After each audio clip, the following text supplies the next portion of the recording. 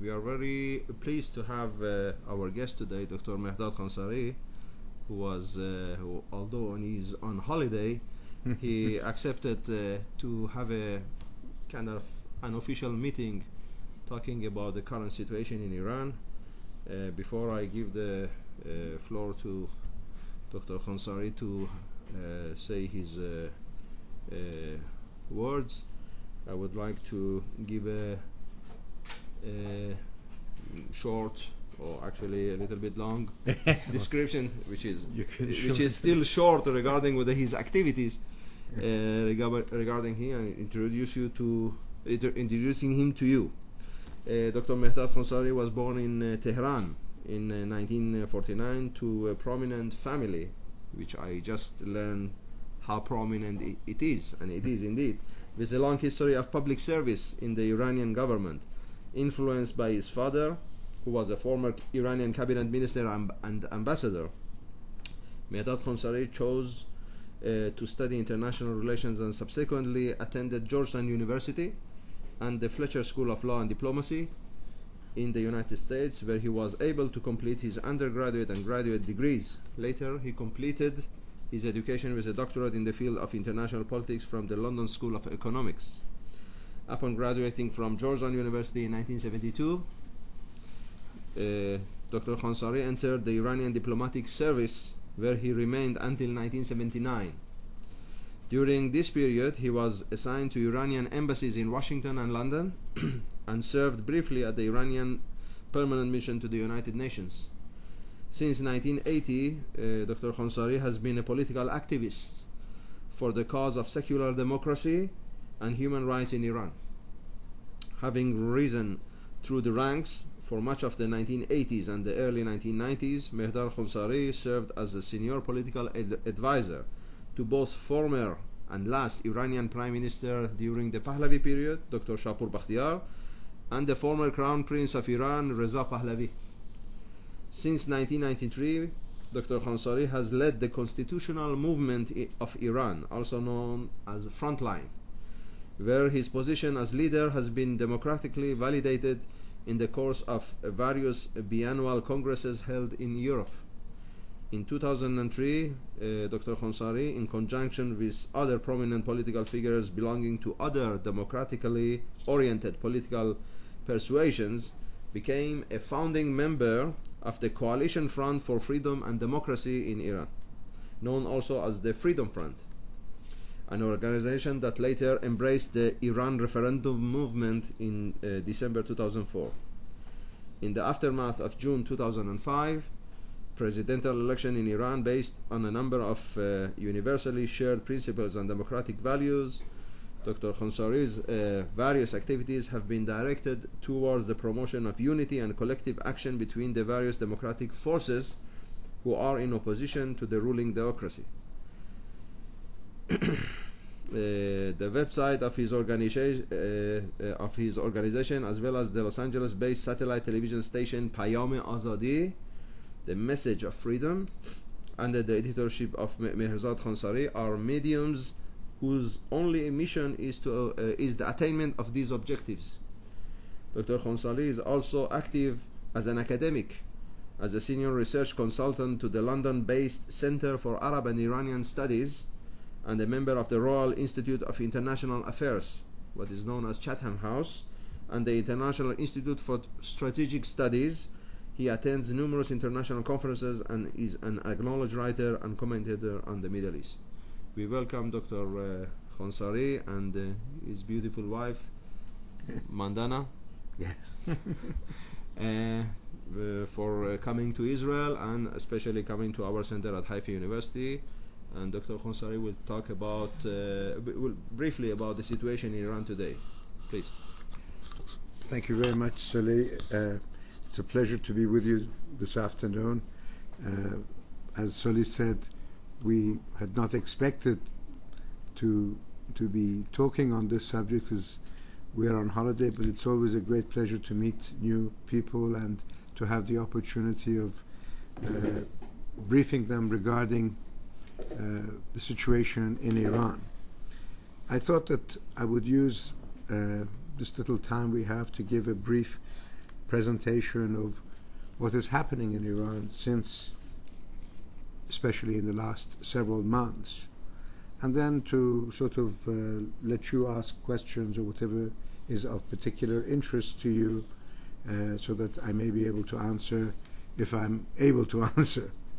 I have been involved in Iranian politics now for more than 30 years, which shows, that I'm no spring chicken anymore.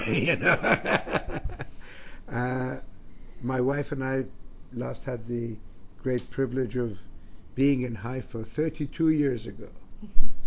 I came here when I was an Iranian diplomat, when we had an embassy here in this country, and relations were on a completely different footing. And we visited Haifa, and we were taken around Israel, and I was doing a report at the time about, which had been commissioned by His Majesty the late Shah of Iran, on Iran-Arab relations. And the focus was how Iran-Arab relations should proceed in the future. And of course, a part and contingent of that was how the Israeli government viewed the development of Iran-Arab relations. And that's why I came here and met many people here in your foreign ministry and academic centers at the time, and so on. Of course, with the Iranian Revolution and the removal of the previous regime, the entire texture of Iran-Israeli relations changed. Iran's international disposition to the international community changed. The basic crux of that is because what you have in Iran, or have had in Iran for the last 30 years, is a revolutionary, revisionist regime bent on changing the international order. They are not satisfied just with the, let's say, as Ahmadinejad crudely puts it, removing, say, Israel from the map of the world. They want to see all the Arab countries, the construction of their governments, the disposition of the states changed. That is what they want. The way to attain it, of course, is not through military occupation or, you might say, wanting to invade or to pose a military threat, but to try to invigorate local domestic forces to move in this direction, and to set up and create surrogates who would do their bidding on their part. Their two most famous surrogates are, of course, Hezbollah and Hamas, which everybody knows. But nobody knows what those surrogates are called in Kuwait, or say in UAE or in Bahrain or places like that, where they have equal ambitions. But because the area of discussion is so vast, and I want to just limit it to a very brief, let me say that the luster of the Iranian Revolution has long vanished. What was, without question, a popular uprising, a popular revolution against, you might say, the despotism of one man, which was able to carry a broad coalition of political forces behind it, was very soon reduced to the dictatorship of one group over everybody else. This phenomenon of one man, one vote, one time, which many people used to apply to places like Algeria and so on and so forth, when the Islamists were on the ascendancy, certainly applies to Iran. They came in through a popular uprising. They manipulated their popularity to entrench Khomeini's maximalist position in terms of what is contained in the Iranian constitution, which denies popular sovereignty to the people. It is the only modern state where the people have voted in a referendum to deprive themselves of the right to determine their destiny, which is unique and against any kind of, you might say, logic or foresight. But Khomeini was able to achieve that through intimidation, through initial popularity, through the naiveness of the Iranian nation that was lacking in political experience and were not politicized. But I want to say that very shortly after the Islamic Revolution of 1979, I would say not even a year, it became clear that what people had thought and what was actually taking place was different. And one by one, starting in 1979, all the allies, all the people that had become part of that grand coalition that had overthrown the Shah were one by one removed from the political scene and forced to go underground. The most resilient of them was Iran's equivalent of Communist Party, the Tudeh Party, who tagged along with the religious regime, thinking that by bending and by sort of succumbing to everything that the regime says, that they would be tolerated and they would be able to make inroads through the military and etc. to have some form of a military coup and takeover. When they were eventually caught out, and I don't know how many of you remember, our young friends over there will never would not have been born, but in 1983, that's 4 years after the revolution, the last of the partners, which was the Tudeh Party, was disbanded, its leadership arrested, and it was discovered at that time that the commander of the Iranian Navy had been a member of the Tudeh Party, and he was tried and executed. So the Tudeh, the communists, had been able to make serious inroad when you have a commander of one of your main branches belonging to the Communist Party of Iran, and that's a significant achievement by any standard. So their kowtowing was not for foolishness, they had their own agenda, but the Khomeini regime stopped it and so on. But the wedge between the people and the regime, which started in 1979, really was evident to the people at the time of the outbreak of the Iran-Iraq war that this is not what they wanted. This is not what they had expected. Even people like me who belonged to the old regime, when the revolution happened, I thought, well, this is going to be a new opportunity for the nation. I didn't like it. I never supported the revolution. I believe in evolution. But I never expected the country to go in this direction. I thought there would be greater freedom, greater opportunities. These are the slogans that were thrown around. But under the Shah, whereas we had economic freedom, social freedom, but no political freedom, we transcended into a situation that all the other freedoms were also taken away, and our country was subjected to the straitjacket of a monolithic theocratic dictatorship that is ruthless in nature and murderous in its behavior. So the wedge has increased. The Iran-Iraq war, without question, gave the opportunity for the regime to consolidate, to use nationalism as a force in order to entrench itself, to use that opportunity to get rid of its enemies inside Iran, to kill them under various circumstances. This Mr. Mousavi, whom you have heard about, he is up to here in his neck in the blood of innocent Iranians as prime minister from 1980 to 1989 when Khomeini finally died. So he is no great hero, or he is not a role model for the future and so on, although one has to say that, I will get to that later, that his disposition obviously merited some recognition in the aftermath of what happened in recent months.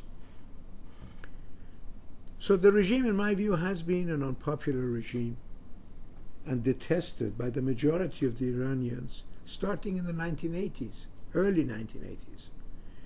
People like me, who Solly has known in various meetings that we've been in, conferences and so on, have been saying that for a very long time. But we were not vindicated until what happened this summer, when millions of people, at the first opportunity that they got, were able to manifest their opposition to a system that they detest. Now, they used the opportunity of questioning the validity of the election result as the first pretext to come out. But then it soon became clear that what the people wanted was not just, they want the query was not the fact that Ahmadinejad should not be there and Mousavi should be there, but the whole system was under question, and the whole theocracy is what people don't want. Iran, in the course of the last 30 years, has understood the most popular notion in Iran amongst all classes is secularism. It's not a question of whether they want Mr. X or Mr. Y. They want secular government. They want the clergy not to interfere in every aspect of life. And I have to say that despite the fact that in name Iran is a theocracy and the supreme leader intervenes at a theocratic level to have the final say, but the operation of Iran as a country is run on secular basis. It's a very important factor. But as the Iranian regime, when they were strong at home, when they were confident that they had popular support, their behavior in the outside world was subdued. They had their slogans, they had that undesirable feature about them, which didn't, create any kind of, you might say, good feelings for the regime and the country, I have to say, and Islam. Because this regime has not only given Iran a bad name, it's given Islam a bad name. All this business that Islamic fundamentalism and so on and so forth that you hear, where did it start? It started right here. This is the cradle of modern-day Islamic fundamentalism. Iran is the cradle of modern-day Islamic fundamentalism. Yet, Islamic fundamentalism in Iran is dead amongst the people. It has no support. It has support outside. Why? Because you have bad regimes in the Islamic world, and people look to the Iranian model to overthrow, let's say, their dictators, whether they are in Egypt or in Saudi Arabia or X or Y or Z or whatever. People want to use this as an excuse. And they say, well, if this was able to overthrow the mighty Shah of Iran, then why not us overthrow, let's say, somebody like Sadat or Mubarak or the Saudi king and so on and so forth.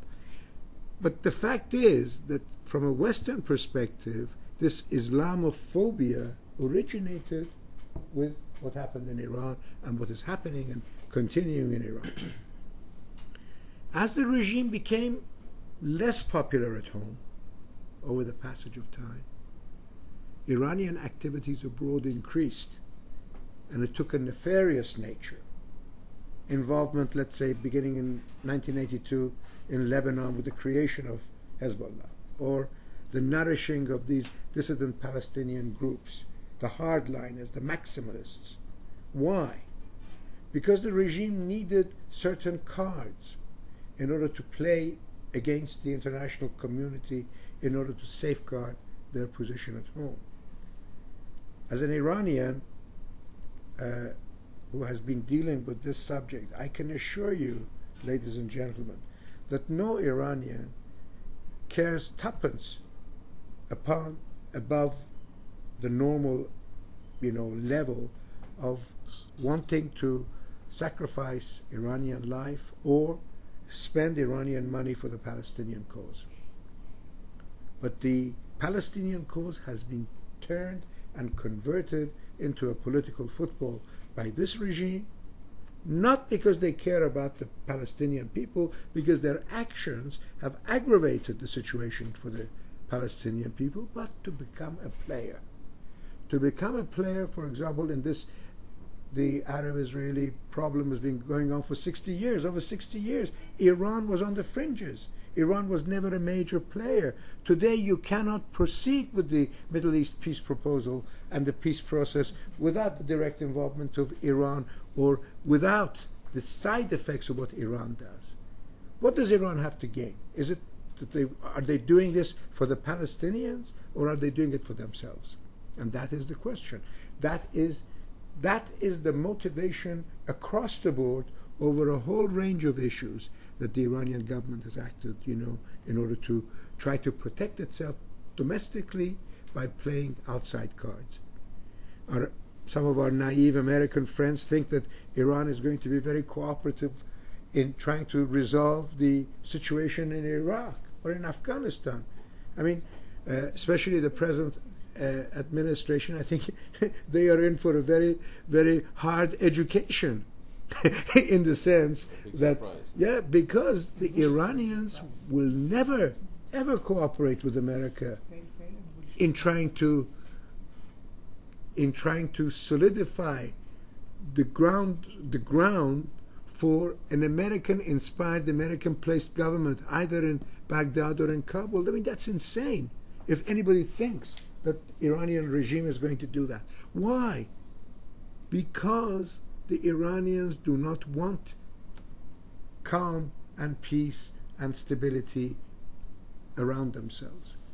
They feed on instability and, you might say, conflict in the region. That is their raison d'etre. That's what keeps them secure and immune. When the United States, you hear many American academics, say that the United States did Iran a favor. Iran is fit because they got rid of Saddam Hussein and the Taliban. It's true.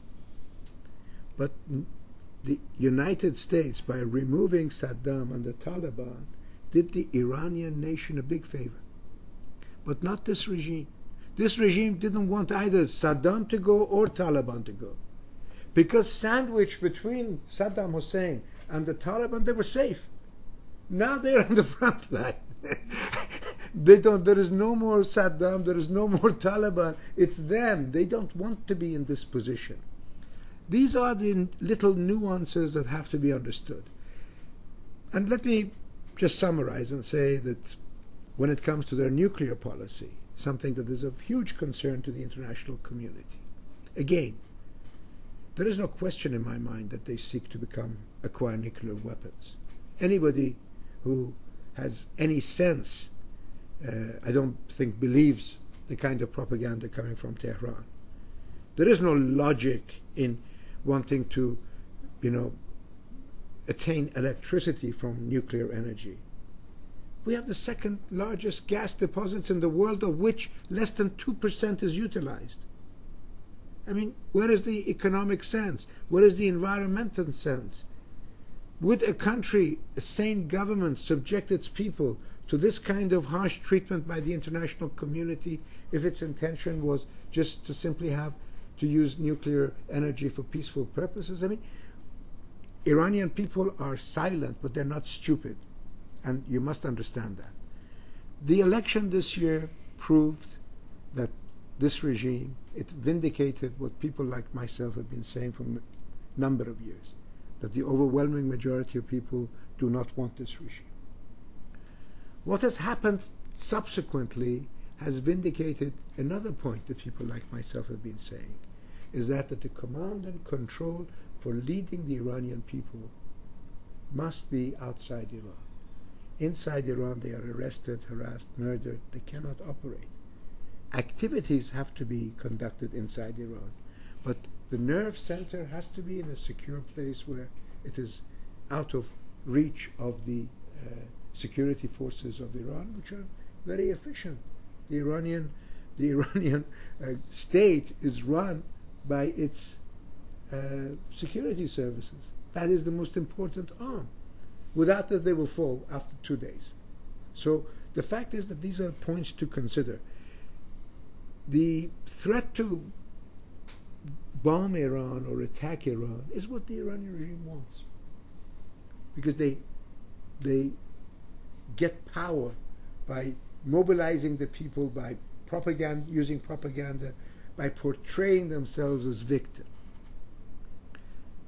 This resolution of the Iranian people has to come through a combination of efforts, but let me end by saying that the Achilles heel of this regime is its own people. It is its own people that detest this regime. And it is towards the mobilization of this population that international efforts, and especially efforts from people in this country who are feeling the brunt of the venom of this regime more so than any other country in the world. And I want to say this, that it is whereas it is possible for the Iranian regime to somehow mend fences with the United States, which it has demonized for the past 30 years, and get along with the Russians and the Chinese, they will never, ever normalize with this country, or they will never coexist with Israel. So the point is that when the question will always remain for strategic thinkers in this country as to what we should do. This is not your typical case where your knee-jerk reactions of dealing with neighboring Arabs and so on who are within reach. This is a sophisticated country, powerful country that can hurt this country. It's not Hamas, throw 5 missiles. These guys are much, much more, powerful, and you need a much, much more sophisticated way of thinking and approaching them. And bombing them is not enough. That doesn't do any good. The bombing is done, it's finished. Maybe the program is set back, but they will try to do harm in a different way. Hence, what I'm saying is that the thought should be given, short thought should be. I conducted a poll last year, a paid commission, to a company in Iran. They did a public opinion poll.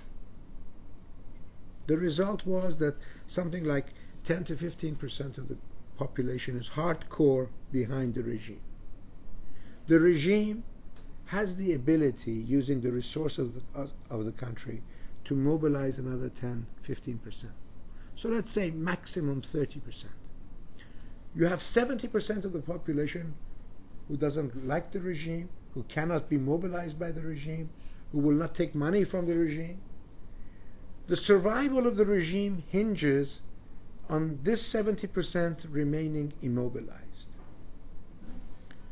When there was a slightest opening, slightest bit of organization, as was demonstrated in the aftermath of the elections, millions of people came out. Now, for me, it's hard to believe that it is impossible to mobilize some 5% of that 70% to be the catalyst for the kind of societal upsurge that is required to demonstrate the hostility of the people towards the regime and their demand for change. Iran deserves better. I think the region deserves better. Iran minus the nefarious activities of a regime like this, the Middle East would look different. You would have nobody funding Hezbollah to attack Israel. Of course, we as Shiites, as Iranians, we have a duty to support Shias in Lebanon. But it doesn't have to be by giving them bombs to throw over here. We can build hospitals for them, build schools for them, help them with their housing, with their education. These are the kind of things that we did carry out under the Shah.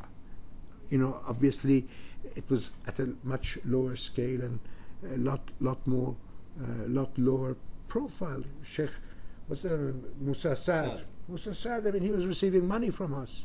We were helping him build a hospital, this, that. Now, these things can continue. We can speak up for the Palestinian cause. I'm sure there are many people in this country who are unhappy about the way that the Palestinians have been treated or the way that progress has been made. But that doesn't mean that you have to arm them and to move against the peace process and to try to, if it hadn't been for Iranian interference, Camp David in 2000 might not have failed. Arafat, with all the things that they say, I mean, he was actually threatened by Khamenei for signing a deal. I don't know how many of you have followed that. Khamenei, in an open speech, public speech, called Arafat, he's a donkey. He's a, you know, I mean, this is. Have you heard that? He threatened him. He was afraid. Now, Iran can be a force for good. Iran can try to help stabilize Iraq, promote democracy in Iraq. Stop playing this, what they call prudent meddling in Afghanistan. You know, if you ask the Iranians, I mean, the claim is, they will say, look, we're supporting the central government. We helped the northern, front when 2001, after 9/11, we helped. But they don't say that they helped the other guys as well. They don't say that that they armed the Taliban. They don't say that 8 American servicemen were killed yesterday by roadside bombs. Where those roadside bombs came from. So the point is that one has to be clear. One has to have a strategic objective. The strategic objective is to remove this regime through the Iranian people. This is a doable prospect. Not enough attention has been paid to it. This has been a neglected fact, and it is the cheapest option. Thank you. Thank you very much. Thank you. The floor is open for questions. We have about 5-7 minutes. Yes, please. Do you think that Obama made a mistake by not interfering and helping when these people went out in the streets? Yes, I think he did. I think eventually he was forced to say something, But Obama, you see, the problem with Obama, in my view, vis-a-vis Iran is, there are 2 problems that I have with Obama. Number one is whatever Bush did, he wants to do the exact opposite. Now, everything that Bush did was not wrong. And when it comes to dealing with countries like Iran, I don't think what the gist of Bush's policy was wrong. Second thing is that, unfortunately, all of us have a tendency to become consumed by the publicity that is given to us. Obama wants exactly the same thing as Bush wants for the United States vis-a-vis Iran. He thinks that by changing the tone, that the Iranians are going to give him what they didn't give to Bush. Now, Bush was aggressive, tough, whatever. Maybe he was overly tough or aggressive. But certainly by becoming soft and lowering your voice, these guys are not going to do it. Bottom line, Obama has no leverage. Nobody has leverage over Iran as we speak. That's why they're not listening to anybody. Israel says we might bomb. The Americans say, well, the military option is on the table. They say, go to hell. Because by the time any of this has to materialize, they can always climb down at that point. They know that there is no will to attack Iran. So Obama did not want to hurt his chances of making this new opening. I personally was very disappointed. Many people that I know were disappointed. Many people were disappointed when Obama sent a New Year message, not just to the Iranian nation, but to the Iranian government. Iranian people hate the Iranian government. How can you put them on the same par? But the fact is that he is, I think, getting a quick education. But he is hopeful of making some kind of a deal with these guys. And these guys, because they have lost their legitimacy at home, are looking for a deal with America. And that is something that will, in the end up in tears, but will buy time for them, which will make it dangerous. And eventually, when Obama gets to understand the whole full picture, then unfortunately, a lot of people would have suffered. Yes, please. Mr. Tzemach, who just recently returned from a visit in Iraq. From Mosul. We have border. The Kurdistan, Iraqi Kurdistan. I would like to ask about Ayatollah Shariat Madari. Yeah. He was opposition of Khomeini or from 1988. No, No, 86 he died. He died in 85. 85. Five? 85. Okay. Because I read in that time in Arabic the Sira' بين الإمامين, the struggle between two imams. Which kind of struggle it was? Well, it's a major struggle. I mean, one of the things that I didn't mention when you look at the Iranian religious establishment. Thank you, man. First of all, when Khomeini came to power, the West, the media, they all got it wrong. They said they presented a picture as though all the Iranian people were zealot Muslims, number one, and they were all behind Khomeini. Now, at the time when Khomeini came to power, there were 6 grand ayatollahs living in Iran and Iraq who were the leaders of the Shiite community in the world. Khomeini, at that time, had the largest popular following in Iran, no question, because of his opposition to the Shah. But after a year, the majority of his supporters switched to Ayatollah Khoi, who was in Iraq. Yeah. Today, Ayatollah Khoi's successor, Ayatollah Sistani, has the largest religious following in Iran. I tell you in rough terms, 90% is a hell of a large percentage, of the religious constituency in Iran is against the Islamic government on religious grounds. Now, Ayatollah Shariat Madari was the first. Ayatollah Shariat Madari was disappointed at the Shah's conduct of policy. Later, he never validated Khomeini. He believed that the clerics should not interfere. He was more moderate? Yes, he was. Look, the Iranian state is run on the concept of velayat faqih, which means the guardianship of the clergy.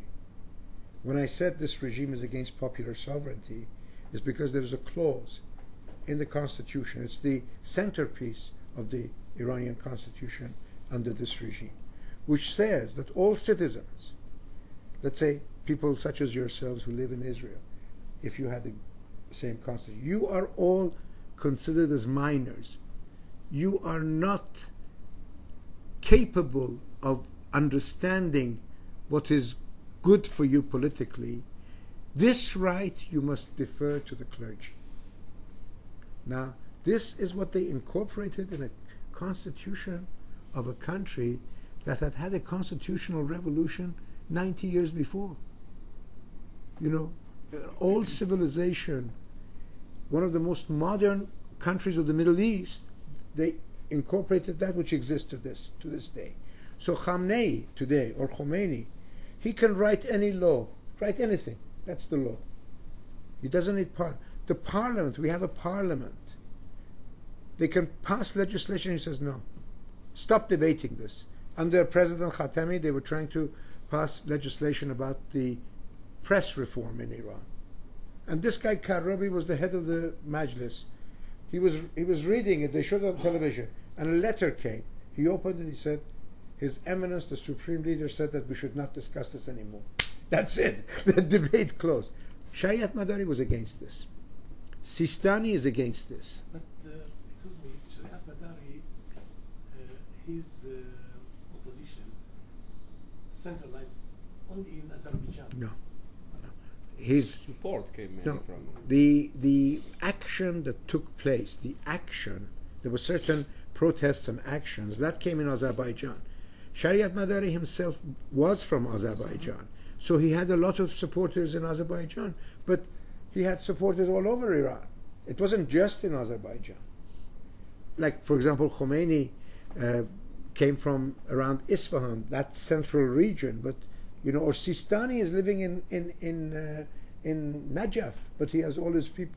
You know, the majority of Iranians follow him. So it was not just limited to Azerbaijan. From an international relationship point of view, do you consider Iran, the current Iran, already a regional superpower or not yet, and why? First of all, Iran has always been and will always be a regional superpower. I mean, look at the size of the country, look at the population, look at our neighbors. The resources. I mean, resources. I mean, you know, we are surrounded in the south by a host of Mickey Mouse countries, you know. I mean, so Iran is a superpower. You don't need a nuclear bomb to be under the Shah, Iran's navy, if there is no foreign navy in the Persian Gulf, they are the ones that are in charge, you know. So Iran is an old country. Iran has got 70 million people, fourth or fifth largest oil reserves in the world, second largest gas reserves, lots of other minerals, an educated middle class, a history, a background. These are what make a nation great. These ingredients are there. This regime has made the country poor. It has diminished the stature of Iran, and it has diminished the prosperity of its people, and it's broken it down. But so Iran is a superpower. There's no question. Iran is influential. Iran can play a major role in the region. The question is whether it plays a positive role or a negative role. Today, Iran's resources and power base is being used to play a terrible game because of its leadership. Under the Shah, the Iranian foreign policy was a very constructive foreign policy. The best example is the relationship we had with Israel. The de facto recognition of the fact that Israel was here, that we had to deal with it, that we had to live with it, that we had to work with it, that we could benefit from it, and they could benefit from us. And to get away from this scenario of that we have been placed in. There was no need for Iran to try to undermine the king in Saudi Arabia or the people in the Gulf. This regime, you know, I have to tell you this. I was telling Sully, I've been to Saudi Arabia many times. I've met with the royal family there, the king, several times. They hated the Shah. Why? Because the Shah belittled them. You know, their prestige was hurt. Their pride was ruffled. These people tried to destroy them. You know, the Shah, whatever he did, as abrasive as he might have been, he was protecting them. The Iranian armed forces, I give you one example.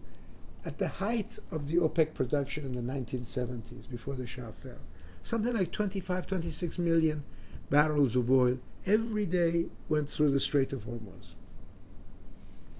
The Imperial Iranian Navy protected this flow, this sea lane of communication, free of charge to all the Arabs. Iran fought in Oman to prevent the communist insurgency from overthrowing the Sultan. Iran helped promote security for all of these ruling families over there. Now, and that 25 million that went, 5 million was ours, 4 million was ours, the rest was theirs, free of charge. Today, they have to pay a hefty price to the Americans, to the British, and now the French. They have to have lucrative military contracts for what? For the same thing. Now, the Shah never threatened them. Okay, maybe in his language he could have been more diplomatic. He should have been more diplomatic. I think he was wrong. And part of my reporting, you know, was to outline that. But this regime, and they were happy when the Shah went. the Saudis were ecstatic. They said this is Islam coming to Iran, until it started threatening them. Until Khomeini said that who said you are the custodian of Mecca and Medina? Who said that? I never said that. I am the custodian. And then they started having quarrels. And it has lasted to this day. So you have to look at it in those perspectives. Well, I want to thank very much Dr. Khonsari for agreeing to give us some of his precious time and a short visit to Israel. And I thank you for attending. So thank you very much. Thank you. I hope there will be other opportunities that he will come in conferences and we will have more of his insights. Thank you. Thank you very much. Okay.